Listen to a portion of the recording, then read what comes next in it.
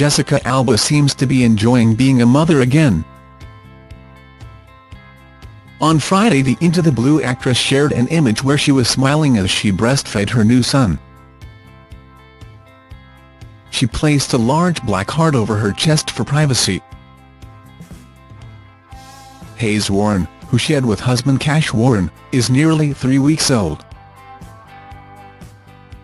Alba did in fact look very glow as she posed makeup-free with a jacket over a grey shirt and her lightened locks worn down. Other stars who have posted breastfeeding shots include Gisele Bundchen and Jaime King. This comes after the mogul had much-deserved spa day, which she documented on. The Honest co-founder was her own best advert, as products from her own skincare line were used on her face. In the clip, the Dear Eleanor star was seen resting on a massage bed, her glowing skin on full display. "Guys, I'm gonna get a facial postpartum facial.